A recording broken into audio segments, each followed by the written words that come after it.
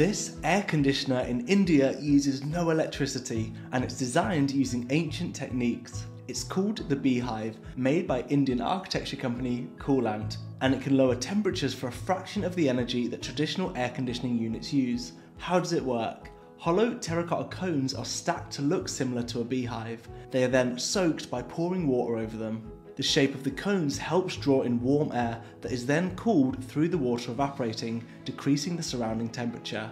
The water is then recycled to minimise the environmental cost of the process. Because it's mostly made of terracotta, the manufacturing process is simple and affordable, as terracotta is available pretty much anywhere there is soil. Plus, it's a natural material, reducing its impact on the earth. Energy usage for air conditioning is increasing year after year, so it's awesome to see good ideas from the past helping to combat our modern problems and help create a more sustainable future.